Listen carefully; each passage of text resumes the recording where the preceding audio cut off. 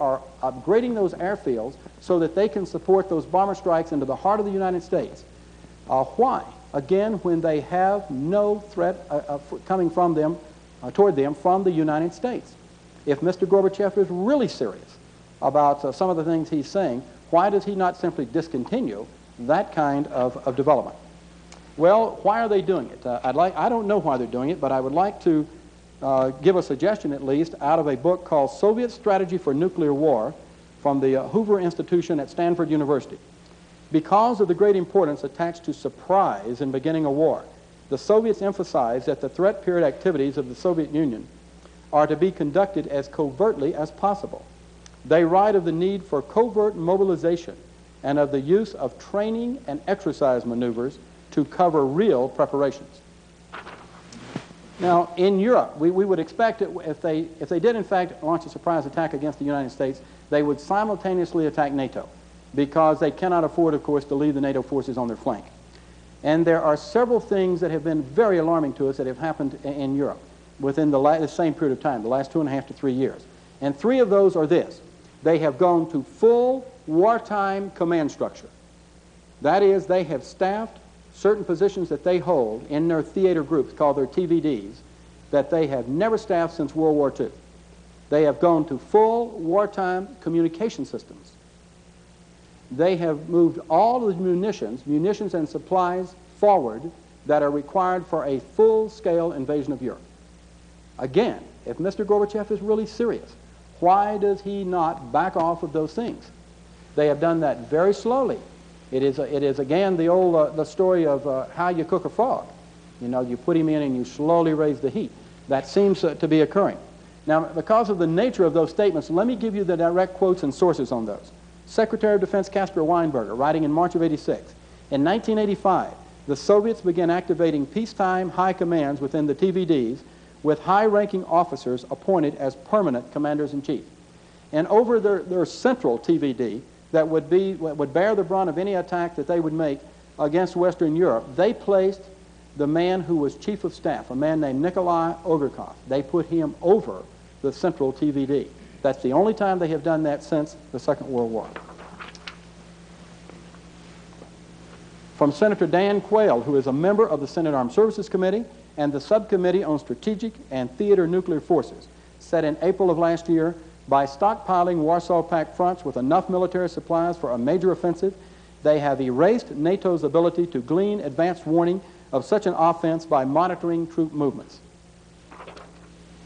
And then General Bernard Rogers, who has just been relieved of command of NATO after many years of excellent service, said in November of last year, accompanying the doctrinal shift to operational maneuver groups. And let me say what they did was they reorganized their ground forces to operational maneuver groups. These are like super panzer divisions. They are designed for very quick lightning strikes against NATO's rear to seize our nuclear assets there and hopefully to end the war in a very short period of time. Accompanying the doctrinal shift to OMGs has been a reorganization of the command and control system for their ground forces, with the result that the Soviets now have in operation during peacetime the same C-cube structure that they would use in wartime. Again, from the commander of NATO, a man who is likely to know and understand that situation. Now let me share with you for a couple of moments just a few quotes from the Soviets themselves. What do they say in their own internal literature? And we have access to that. We've had defectors from the Soviet Union bring with them Soviet journals, and we have translated that at the Air Force's Foreign Technology Division at Wright-Patterson Air Force Base in Dayton, Ohio, and those things are now accessible. And so I will share with you a few of the quotes from their literature. Well, let me share with you one problem that we have in actually making a detailed, accurate assessment of what their intentions might really be. The problem is they are the most secretive, totalitarian regime there has ever been in the history of mankind. For example, Dr. Richard Pipes of Harvard University, who is probably the leading authority on the Soviet Union, he's a professor of history there, and he's also been a member of the National Security Council, charged with determining Soviet strategic intentions, had access to all the right data. He says that we literally know more about the operation of the Roman Senate than we do about the Soviet Politburo. And I want you to know that's true in spite of Mr. Gorbachev's openness. He reveals nothing about the operations of the Politburo. So they remain very closed on the important issues. He also points out that we know more about the character and personality of Genghis Khan than we knew about Andropov or Chernenko or most all of the Soviet leaders. In fact, it's been very unusual that we have known as much about Gorbachev and his wife, in this particular case, as we do. In fact, of past leaders, in some cases, we haven't even known if they were married or not, because they are so secretive and closed that we could not determine that level of information. Winston Churchill has also said that there are no insignificant events in a totalitarian regime. And I would suggest to you the things that I am reviewing with you are not insignificant, because they are centrally controlled. Whatever they do with a plan and a purpose. Now let me get to those particular quotes that I mentioned. First, beginning with Marshal Moskalenko, who was Deputy Minister of Defense in 1969, and I will do these in chronological order. So notice the increase in arrogance of the Soviets as their abilities vis-a-vis the United States begin to improve. He said the launching of the first massed nuclear attack acquires decisive importance for achieving the objectives of war. Now this is what is forming the military thought in the Soviet Union, you see. He's writing in a Soviet publication. He said that he points out how important it is to make sure you launch first. And then, a few years later, in 1972, again by a Soviet colonel, there is profound error and harm in the disorienting claims of bourgeois ideologies that there will be no victor in a thermonuclear war. The peoples of the world will put an end to imperialism, which is causing mankind incalculable suffering. There is no statement equivalent to that I have ever found in Western military literature. Then, in 1978, Premier Kosygin said, Russia and its allies will control the high seas, space, and most of the world's landmass by the early 1980s. Clearly, he missed it. But they've got a plan. They haven't given up on the plan at all. But for some reason, they have not proceeded according to the plan, but we still remain in an extremely dangerous situation. Andropov said in 1979, imperialism accepted détente not because it wished to, but because it was forced to. It was compelled to accept détente because the correlation of forces in the world arena changed in favor of socialism. The principal force that they're talking about is strategic nuclear forces. Nikolai Ogarkov, who I referred to earlier, back in 1979 when he was still the chief of the Soviet General Staff, said the Soviet Union has military superiority over the United States. Henceforth, the United States will be threatened. It had better get used to it. Then in 1984, after being made the commander that I mentioned previously over some of the forces facing NATO, said the following, socialism is firmly established and there is no force capable of stopping its victorious march around the world.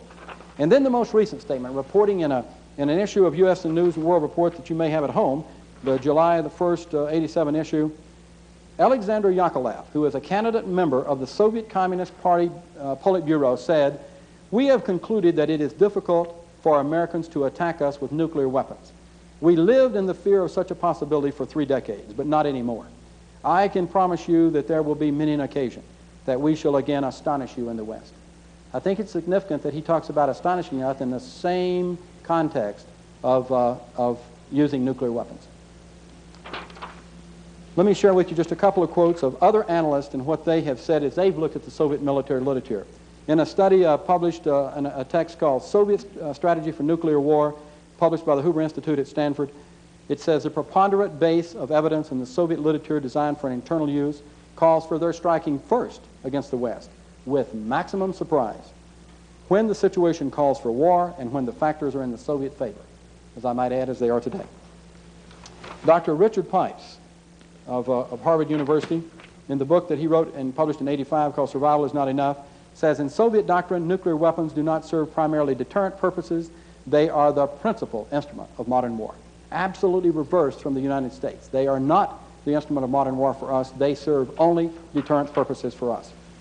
Gene Kirkpatrick, again, in kind of addressing the situation that the fact that the Reagan administration has been really desperately trying to address the situation, but it takes so long to deploy a strategic nuclear weapon system that you can't redress it very quickly. So what has happened is that we've got a lot of systems that are in the pipeline, but they're just not available yet. And she said some progress has been made in restoring American strength. But each year, the Soviet advantage increases. Many people ask, well, if they have this great advantage, why don't they use it right now? Why haven't they already used it? She just answered that. It gets better for them every year. And hey, this is for all the marbles. This is the biggie. And they're not going to take a chance on doing it prematurely. As she points out, it gets better.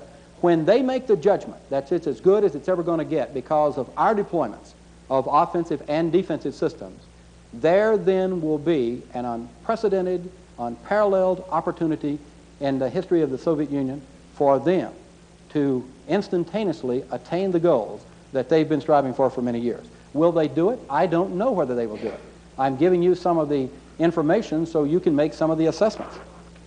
Now on the issue of civil defense, the administration has realized that there is a great need for civil defense. We are virtually defenseless. And I mean that's literally true. We have no viable civil defense at all in the United States. And I'm not saying anything that the head of FEMA does not totally agree with. I mean, it's clear. There is no question on that particular issue. And Dr. Carney might want to address that. He is an expert on that particular issue. Let me refer to an article written very recently, May of '87, appears in the American Legion magazine by Philip Clark. He said it's called America the Vulnerable. In that article, he says, in 1982, the administration, recognizing the alarming rate of U.S. unpreparedness, proposed a 6-year, $4.2 billion buildup in our civil defenses.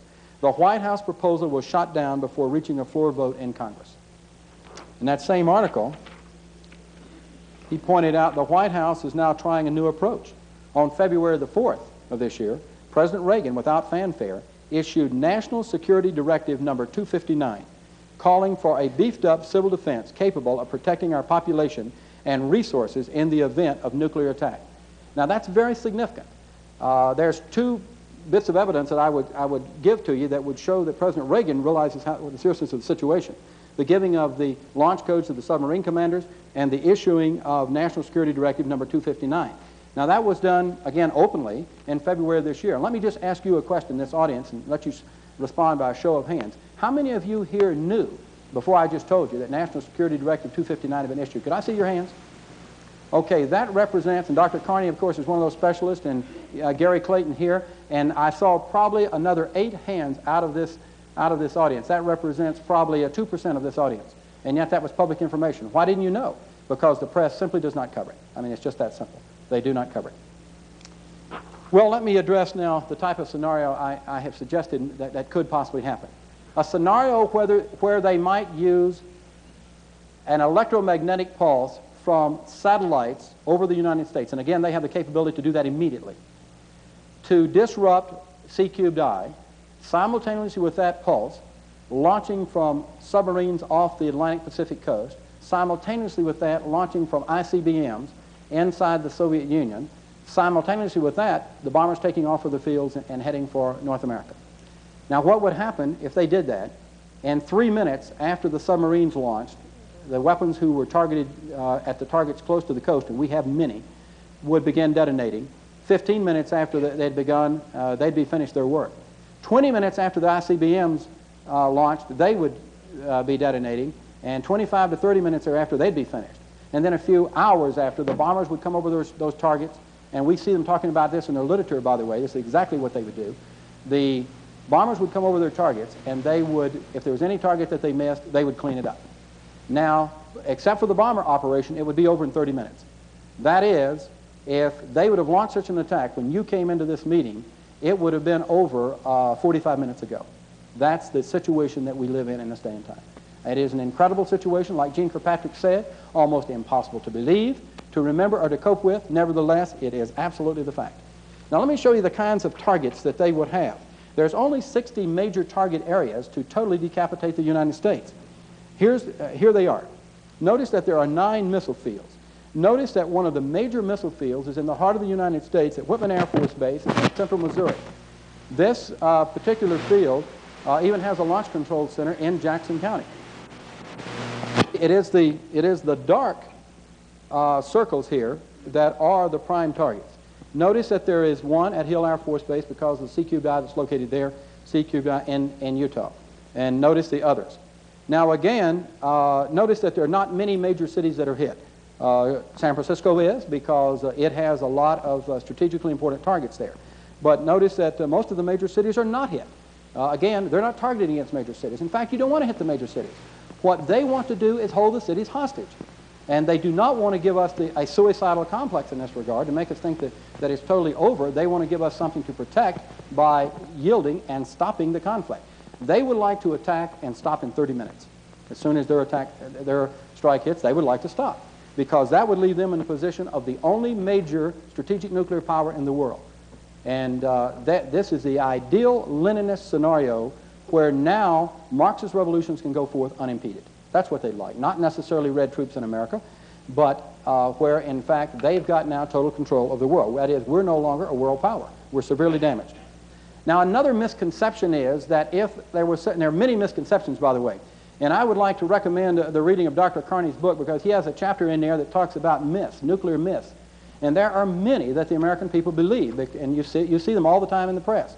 One of those myths is that everybody is going to die because of nuclear radiation. That is simply not the case. Do not misunderstand. Nuclear weapons are enormously destructive, but they are principally enormously destructive in the vicinity of the area they detonate. Now, there is some radiation from them, but in the case of an airburst, that is a burst above several thousand feet, which is the kind of attack they would use on all of the soft targets in the United States, like the airbursters, like at Hill, when they have that type of airburst, there is virtually no fallout from that. When they have a ground burst, that is one that you have to have if you're going to attack the silos, or to get those silos, you've got to get it on the ground. The blast does scoop up a lot of material and put it through the fireball, and it does become radioactive. So it's the fallout then that is going to be east of those missile fields, that is with the prevailing winds that way, east of the missile fields. Those are going to be the areas which will have a significant fallout time. But even in terms of fallout, as Crescent Carney points out, the radioactive decay is exponential. That means it decays very rapidly. The danger period, the really critical danger period, is a very short period of time for most of the isotopes that are produced in a nuclear weapon. There are some isotopes that have very long half-lives, and therefore they do have some damage that goes on for a long period of time. But that is another matter. For example, I heard a talk recently, last fall, by Hans Mark, former Secretary of the Air Force and a former Deputy Director of NASA. And he pointed out that in the big accident at Chernobyl, which was a major nuclear accident, I mean, it was a full-scale meltdown there, which means they pumped out all kinds of isotopes into the environment. The local authorities there tried to suppress that. You know, Moscow denied it for 3 days. And he says the reason they denied it, they didn't know it. He said this time they weren't lying. The local officials hadn't told them. And he said our satellites took photographs of it the day after it happened, and there within a half a mile of that facility, just belching radioactive particles out, was a soccer game going on, full soccer teams and full spectators. And then he makes this point. Those people didn't die. They're in trouble. A lot of them are going to die early from cancer, but they did not die.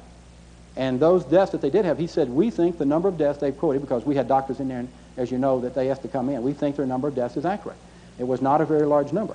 And he pointed out that there's about 100 million people affected by the fallout of that. And over the next 30 to 40 years, there will be at most 50 to 60,000 of those that will die of cancer related to the Chernobyl accident. But in the same period of time, there will be 30 to 40 million of them who will die of other causes, which means statistically you can't even measure the effect of Chernobyl on those populations. Now, you know, that is the true story of it. It is a problem. You must deal with it. But it is not the problem that we often are led to believe because it's sensational and they want us to believe, and frankly it contributes to the fear mechanism that many people have. Well, let's look at a realistic fallout map then under those circumstances. You can see here that there will be direct explosions that I pointed out in Missouri. Also, the prevailing winds would bring much fallout from the Nebraska and Kansas fields right over that central area of Missouri, and it would be highly contaminated. There would be a period of time when perhaps no one could live there. Now let me summarize with some of the ominous signs that we have seen from the Soviet Union, and there are many. I'm going to give you just a few of those. We have seen them intensely gathering both targeting data and trajectory data. Robert T. Harries, who at the time was the commander of NORAD, said that in 1985 we observed 500 launches inside the Soviet Union. Now that's staggering. That was about 100 space launches and 400 military launches, 400 military testing ICBM systems and other type of missile systems. Comparisons of our figures, we launched, as you saw, the space launches I gave you on a former slide, we had about 20 space launches and about 20 launches developing our missile systems. For example, The entire MX development program, which is a major missile system for us, we have 20 launches to qualify that entire system. Only 20. They had 400 in 1 year. Now, we know what they were doing. They were getting extensive targeting data by launching out of the center of the Soviet Union into their test range off of Kamchatka. And they were launching many missiles simultaneously with many warheads, laying them down 2 on 1. And as we look at the patterns that they are attacking, they exactly correspond to the silo locations and the launch command control centers of our Minuteman fields. They're practicing against our fields. Now, does it mean it's good they're going to hit them? Well, I don't know, but they're practicing against them. We do nothing like that in return. We don't even have that many spare missiles to use. And it's an enormous expense they do that. That's called targeting data. They have also been getting trajectory data. That is, they literally launch from operational silos inside the Soviet Union at the United States. No nuclear warhead. In fact, probably no nose cone or heat shield. They don't want it to re-enter. They want it to burn up. But they let it fly over the polar caps, and then they blow it up, destroying it. And what they're getting is trajectory data, because they need to understand the effects of the Earth's magnetic and gravitational fields on the trajectory in order to be able to hit the targets inside the United States accurately. We have never obtained such data. They are intensely obtaining that kind of data. Will they use it? I cannot know, but they're obtaining it. We have also seen them practicing routinely now first strike against the United States. Remember that quote I gave you from the analyst that said in their literature, they say they would have these kind of training and exercise programs so that we would no longer respond or go on alert, and we don't as they practice these things. The deployment I mentioned earlier, the SS-24 and 25, the large phased array radar at Krasnoyarsk. I'm sure that you've read some about that. That is a stark violation of the ABM Treaty, and yet that's only one of 9 such radars that comprise their full battlefield management system that they would use in connection with the anti-ballistic missile system that they are currently developing. It has been estimated that they have spent as much as $200 billion over the last 15 years in strategic defense, and yet they continuously attack SDI as a threat to the world, when we've spent only a tiny fraction on SDI of that kind of money. Again, there is no single element required for a successful first strike against the United States that they are not intensely pursuing. Well, I'd like to sort of summarize with 2 quotes, one by Gene Kirkpatrick.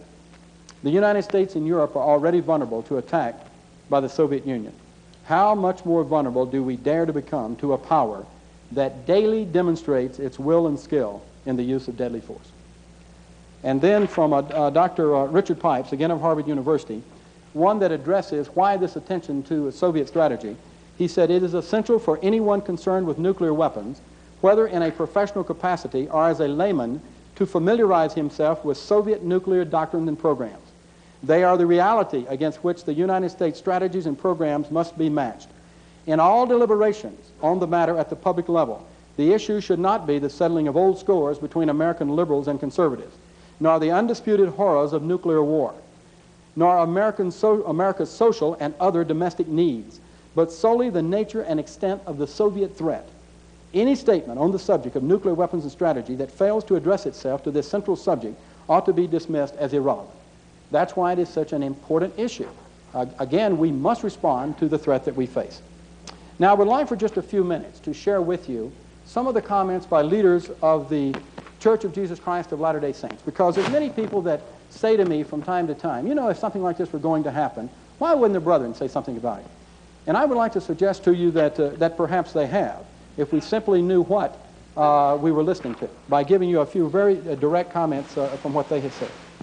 April of 1979, Elder Bruce R. McConkie, standing in General Conference of the Church, said, "We do not know when the calamities and troubles of the last days will fall upon any of us as individuals or upon bodies of the saints.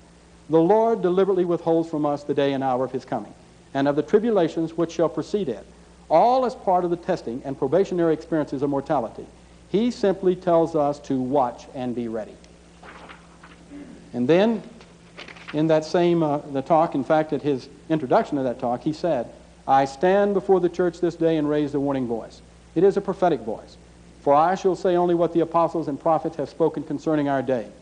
It is a voice calling upon the Lord's people to prepare for the troubles and desolations which are about to be poured out upon the world without measure." He said, "For the moment we live in a day of peace and prosperity, but it shall not ever be thus. Great trials lie ahead. All of the sorrows and perils of the past are but a foretaste of what is yet to be. And we must prepare ourselves temporally and spiritually. He said, we do not say that all of the saints will be spared and saved from the coming day of desolation, but we do say there is no promise of safety and no promise of security, except for those who love the Lord and who are seeking to do all that he commands. And then he said, it may be, for instance, that nothing except the power of faith and the authority of the priesthood can save individuals and congregations from the atomic holocaust that surely shall be. And so he said, we raise the warning voice and say, take heed, prepare, watch, and be ready. There is no security in any course except the course of obedience and conformity and righteousness. Now, President Marion G. Romney stood right behind him in that same conference and said the following: you ought to now, more than at any previous time, make sure that you are prepared to go through a period of stress on the resources you have prepared for yourselves. The necessity to do this may come any day. And then President Romney, in September of that same year, said, identifying clearly who he's talking about, communism is Satan's counterfeit for the gospel plan, and it is an avowed enemy of the God of the land. Communism is the greatest antichrist power in the world today, and therefore the greatest menace not only to our peace, but to our preservation as a free people. Then President Ezra Taft Benson, the current president of our church, said, never before has the land of Zion appeared so vulnerable to so powerful an enemy as the Americas do at present. Notice he used the same word that Gene Kirkpatrick and many others did, vulnerable. There are some things we can and must do at once if we are to stave off a holocaust of destruction. And then he listed 4 things, and I'm not going to review those with you. You might want to go home and read in the proceedings of the October 1979 conference, which are in the November 79 Ensign. But we as a people have not done those 4 things that he clearly brought to our attention at that period of time. He said further in October of 1980, we do know that the Lord has decreed global calamities for the future and has warned and forewarned us to be prepared. For this reason, the brethren have repeatedly stressed a back-to-basics program for temporal and spiritual welfare. Notice he says, for this reason. What reason? Global calamities. They have given the instruction. Would what we've been discussing tonight be a global calamity? I suggest that it perhaps would. And then in October of 80, that same talk, he said, too often we bask in our comfortable complacency and rationalize that the ravages of war, economic disaster, famine, and earthquake cannot happen here. Those who believe this are either not acquainted with the revelations of the Lord, or they do not believe them. Those who smugly think these calamities will not happen, that they somehow will be set aside because of the righteousness of the saints, are deceived and will rue the day they harbored such a delusion. And then in that same talk he said, the revelation to produce and store food may be as essential to our temporal welfare today as boarding the ark was to the people in the days of Noah. That's been reiterated about 3 conferences ago.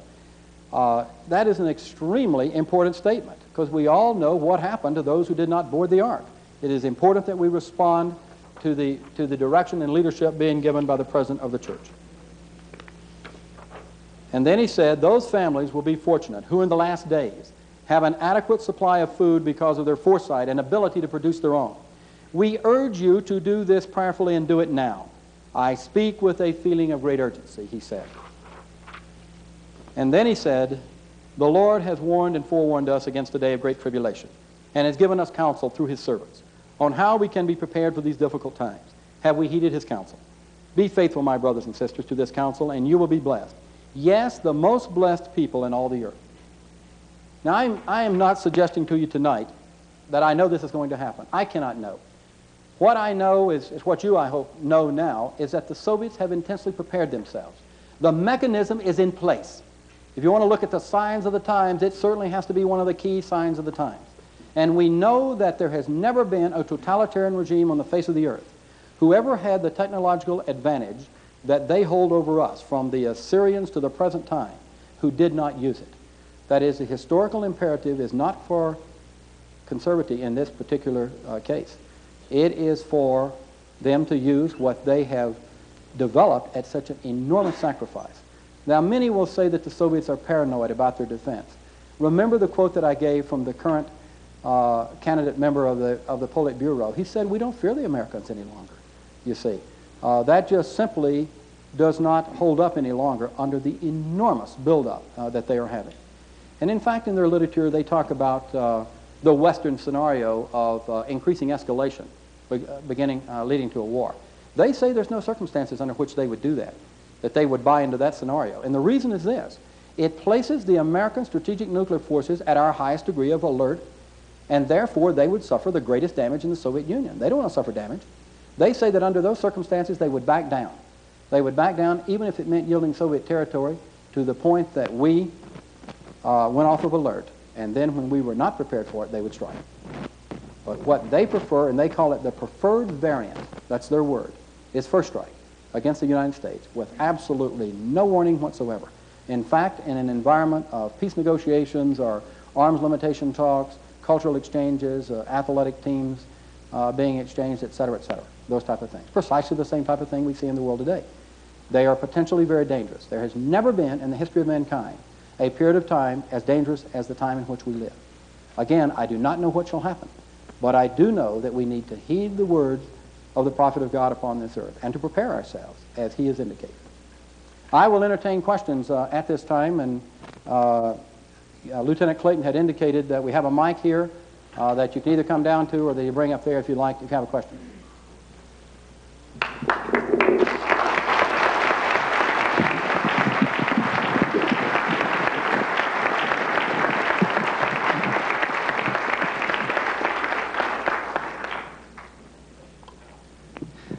Dr. Callens, could you speak very specifically and describe the criteria that define the boundaries of the window of vulnerability that you've mentioned, and exactly how we can perhaps know what describes that and when it might end? Or that's an excellent question. Now remember that I had indicated that our doctrine had been for several decades mutually assured destruction.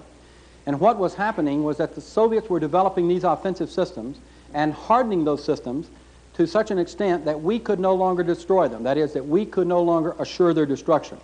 Now, when they began their tremendous buildup and began deploying particularly their SS-18 Mod 4, and that deployment was completed in 1982, they then had the capability of certainly eliminating the ICBMs and of eliminating most of the other targets that I have indicated at that time.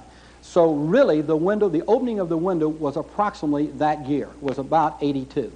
So we have been into it now for several years.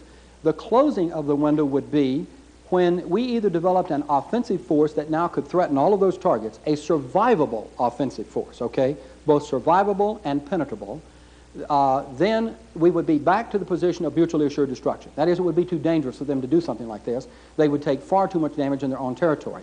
Or if they developed if we developed a defensive system that would allow us to knock out enough of their attacking force so that they could not be assured of destroying our retaliatory capability, and therefore, again, they would take too much damage in the Soviet Union. Now, when is that likely to occur? Well, again, I have to estimate that. I cannot know for sure, and there is disagreement among the analysts. The earliest it could possibly occur right now is probably 89, 2 years from now. And that would be if the advanced cruise missile, which is a stealth cruise missile, okay, that's one that has a very low radar cross-section. That look-down, shoot-down capability won't help them there because this thing has such a low radar cross-section, they can't pick it out from the ground clutter, okay? So when we get to the point that we can mount those on B-1Bs, so we've got a survivable launch platform that can get away and get those launched outside of their air defenses, then it is possible at that time that we could again threaten these targets. Even though the cruise missiles have a very low yield target on them, they have pinpoint accuracy. So consequently, they can hit right on them. Now again, you've got to weigh that against what might happen in the development of Soviet defenses. If they were to develop sufficient defenses, then that time would be prolonged. Another weapon system that's coming that will relieve that situation somewhat is the Trident II missile called the D5 that is now under development and will go in the tubes of the Ohio-class submarines. We already have the submarines built and are continuing to build them, but we don't have the advanced missile in them yet.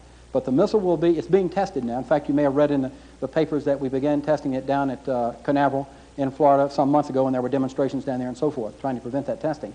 But we've continued with that testing, been very successful. So in '89, we'll be prepared to put those into the tubes, and they'll be ready. So again, that is a hard target killer on submarines.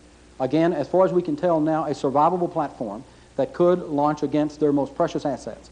So that may indeed shift it back to a mutually assured destruction. But again, you have to weigh that against what will be the advances in Soviet submarine detection. Let me tell you, the Walkers did enormous damage to this country. Enormous damage. Not only that, as you've read in the paper, the Japanese company and the Norwegian company did enormous damage to us also in selling to the Soviets this capability of having much quieter submarines themselves. So those things leave you a big unknown. See, we cannot tell what they might have at this time. For example, they're working on synthetic aperture radar from space designed particularly to detect our submarines in the ocean. If they were to complete that, the ocean now would be transparent. That is, they could see the submarines with their sensors, and we would not have that deterrent anymore. Well, we don't think they'll have it developed by that time, but we can't tell for sure. So there is some uncertainty there. But the very earliest that it could be is 2 years from now. In the meantime, right now, from this point on until that period of time, is exceptionally dangerous. It is the most dangerous time we've ever had in history because the Soviet Union has this option, which they did not have 10 years ago or 15 years ago. They have it now. Okay?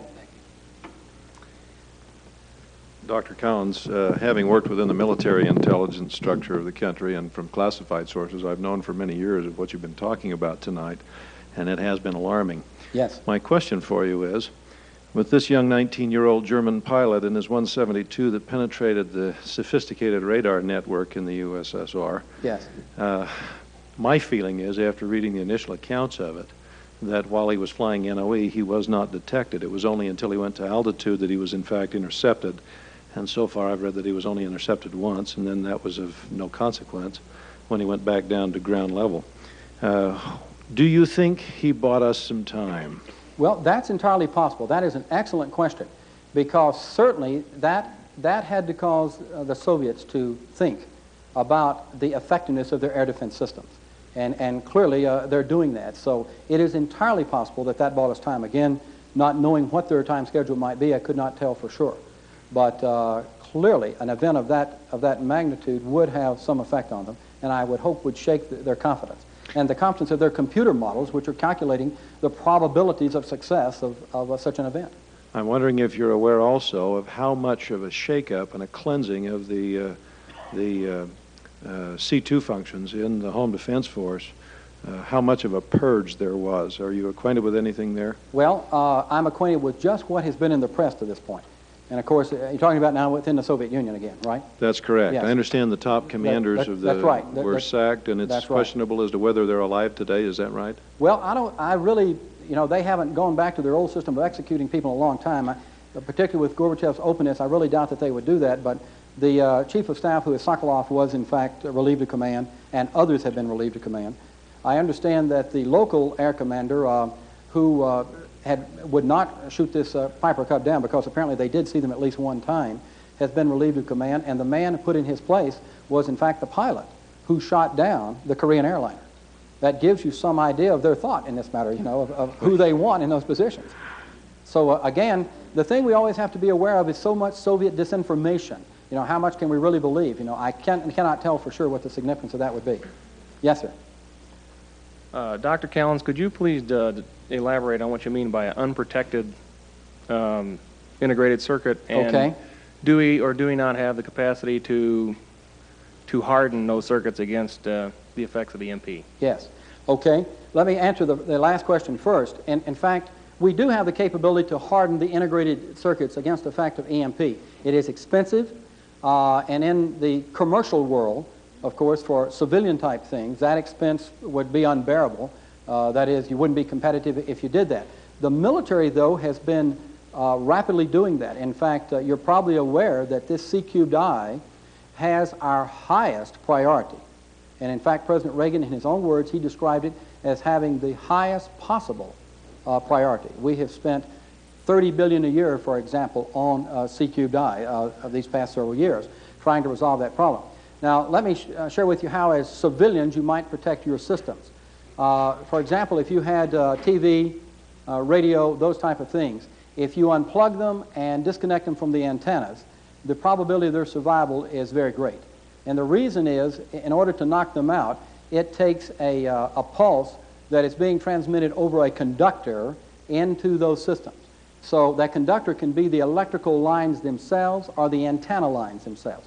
So you take them off the conductor, and there's simply not enough density of the EMP locally to destroy the integrated circuits for most cases. So that means portable radios, for example, that you had disconnected would probably survive.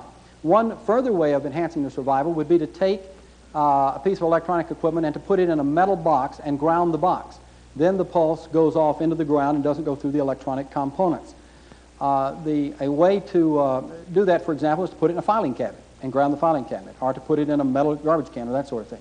So there are ways to ground radios, TVs, shortwave radios, and that type of thing in order to make them survivable due to the EMP. But the fact of the matter is, virtually all of the integrated circuits in America that are in the civilian sector are in fact unprotected, and they would be lost or severely damaged in such an attack. Yes, ma'am? I have two questions. Okay. I know that none of us know when or if anything will happen, but in your educated opinion, according to what you've said, within 2 years we have the capability of closing this window again. Yes. Do you think that seems that increases our chances that if they're going to do it, if they really plan to do it, that they would do it within the next 2 years before we can close that window? Yes, I certainly think that is true, because if they're going to do it, obviously it is to their advantage to strike at a time when the window is at its maximum. Now, when will that be? Well, I've given you some of my thoughts on that area, but it doesn't really matter what I think, it's what the Soviets think. See, they're analyzing this same situation, and they know things about their own internal systems that I couldn't possibly know, and that will have great influence on them. So they might, for example, be developing, as Dr. Jastrow says, a complete ABM system for the defense of the entire Soviet homeland. And they might feel that that's more important than some of the things we're developing, and they would wait on that development. See, we have to know that, we'd have to be able to weight it as they do, the importance of these various developments. But clearly, the next 2 years is an extremely dangerous time. Now, again, we would eliminate some of the danger that we have by going back to a mutually assured destruction. See, these are offensive systems I'm talking about. But President Reagan points out that he feels that the ultimate situation we ought to be in is a defensive one, where we would build a system that would in fact be capable of knocking down some significant portion of their attack so that they could not be assured that they could get our offensive forces. In other words, it would give real credence to assured destruction, not necessarily mutual in this case. A second question is, the church has told us to store food, clothing, and fuel for a year. Yes. They've never said anything about water, and I don't understand anything about how water would become radioactive. It's very difficult to store a significant amount of water. Yes. You can store a few weeks or months. Right. They have mentioned water in the past, that we ought to have an adequate supply of water. Now, one important point here, and again, points that Crescent Carney has made also, is that the food is not damaged by being irradiated. And the water is not damaged. That if you have water in a closed container and radiation passes through it, it doesn't hurt the water. What you do not want to do is to ingest the radioactive particles, of course. You would not want to drink water that had the radioactive particles in it. But it is important to store enough water so that you could survive while water resources were being obtained, and that is while it was being restored. Clearly, there's a lot of water around, and as I mentioned, residual radiation in most areas will not be a significant problem. Therefore, we could go to groundwater and surface water sources after some short period of time. You could dig a well, for example. In some areas, you can dig a well, and the water from the subsurface would be good. But you need an ample supply to get you to that point. Thank you. Okay?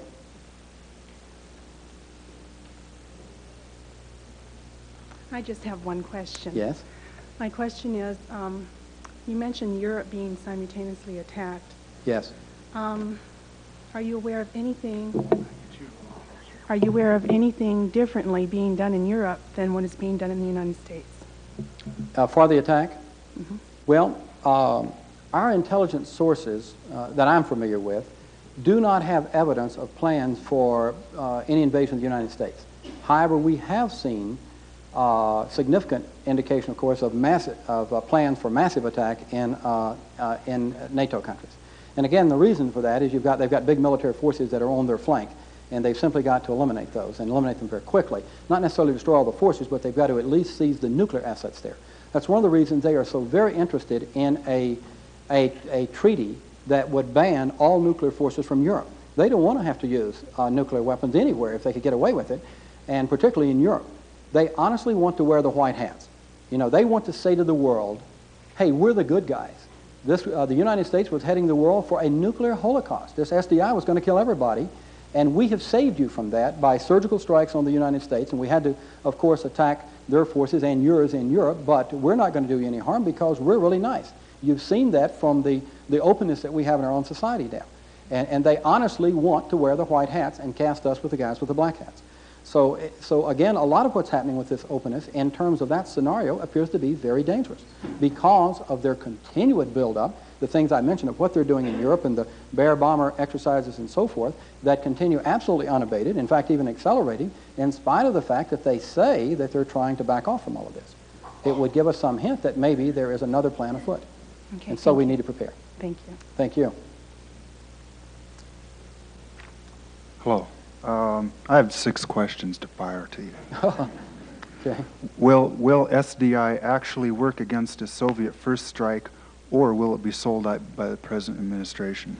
Well, I believe that SDI will work, and in fact, the George C. Marshall Institute and High Frontier, which is the organization that Lieutenant General Danny Graham heads, have done very extensive studies with just outstanding researchers on this, and they show that with technology that we currently have in hand and in fact have demonstrated, and I worked on the development of 2 of these principal systems, and we have actually tested them now in actual flight testing. They've been extremely successful, that we could deploy those systems, and they would in fact destroy a significant portion of the attacking force. They wouldn't destroy it all. And some have argued, well, even if a few get through, it's going to do great destruction. That's only if you believe they're aiming at the cities. They're not aiming at the cities.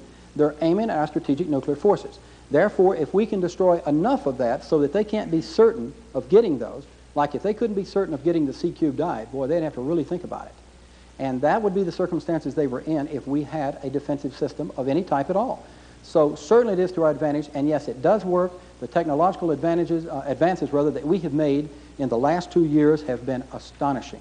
In fact, General Abramson, who is the commander of the SDI program, has said that we have cut 10 years off of the deployment of a full-scale SDI system through the research that we've had. And I believe that's true from analyzing the results that have been produced there.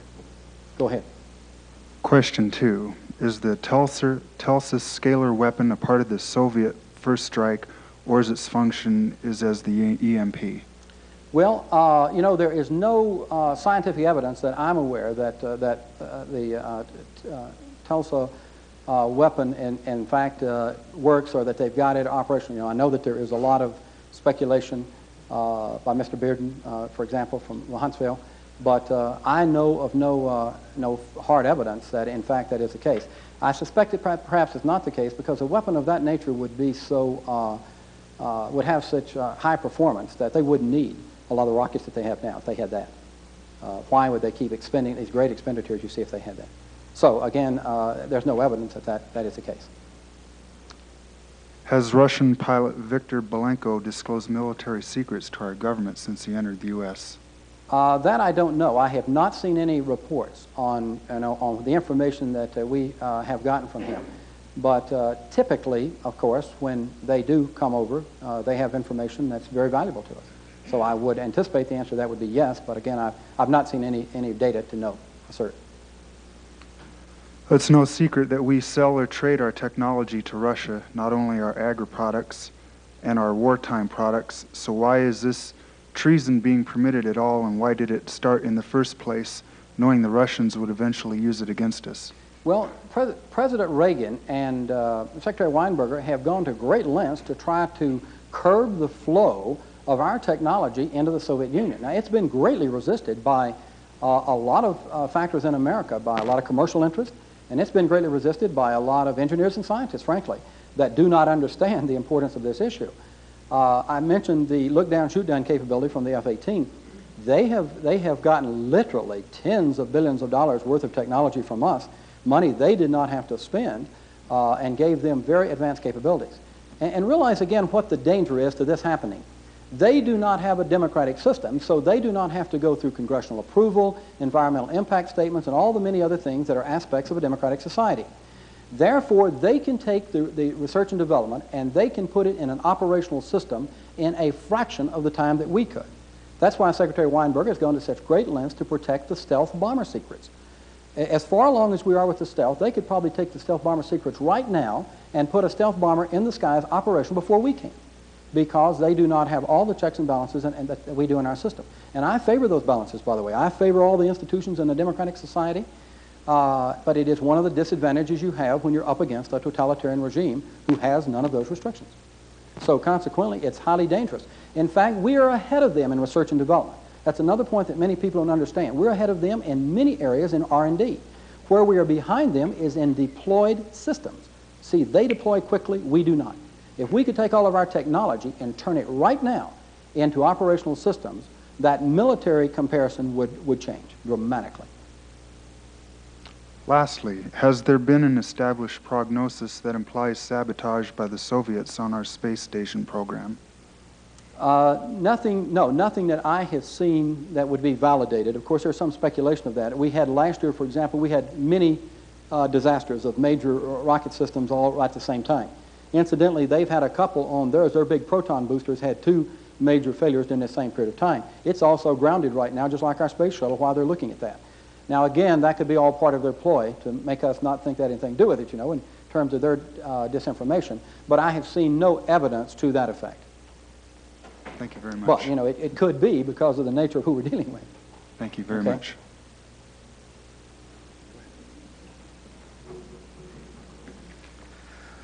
I just have 2 questions. Okay.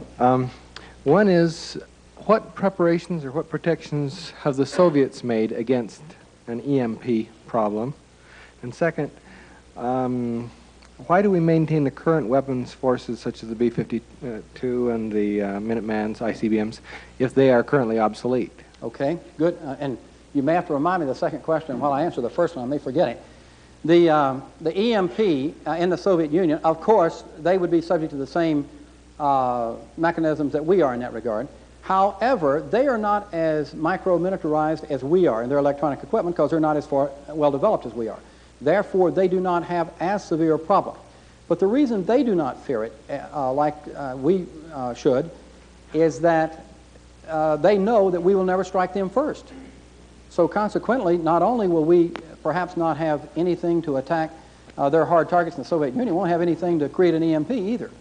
Besides, if you look at the location of Moscow to Europe and virtually the bulk of the Soviet population, that's near our allies and so forth. In other words, not only would we take them out with an EMP that was placed at very high altitude, we would possibly take out our own electronic equipment and that of our allies. So the geography greatly favors them, as does their doctrine and strategy versus ours. That is, a first strike versus just response. Remind me again of the second question. Why do we maintain the obsolete weapons forces? Okay, he said, why do we maintain the B-52s and the Minuteman in light of their current vulnerability? And the answer to that is very direct. We have no alternatives. We have nothing to replace them with. Therefore, they do represent some level of uncertainty in the Soviet equations. And we don't need to give away that level of uncertainty. Now, we have decommissioned all of the Titans. They were at several bases. The last ones we took out were in North Little Rock, and we just finished decommissioning about 2 weeks ago, the last of those. So they're now gone. And they were the only really large nuclear warheads we had. They were 9 megatons. But the reason we took those out, they were very old and very unreliable. And besides, they're what's called city busters we put in the early days, and we're not targeted against cities anymore. So, we have no need for them, and they did not have the accuracy and the reliability to take out hard targets. So we unilaterally took those out. Our megatonnage, our total megatonnage, and our total number of weapons, nuclear weapons, has dropped dramatically since 20 years ago. Many people don't know that. You see, we've been backing off. The Soviets have been going identically the opposite way, at even a more dramatic rate. Okay? One more question, and then we'll conclude. I think there's one more person who wants to ask something. Okay. Even if we were completely eliminated by the Russians as a danger, The Chinese, for example, would still remain, and while they are a comparatively minor nuclear power, they have a long history of enmity toward the Soviets, and their nuclear capability would be enhanced by being able to catch the Russians in a very vulnerable condition while they would be attacking us. Do you think that would act as much of a deterrence? Well, the Chinese, of course, have a very modest nuclear force, and the Soviets have countered that with large numbers of SS-20s that are positioned along their border.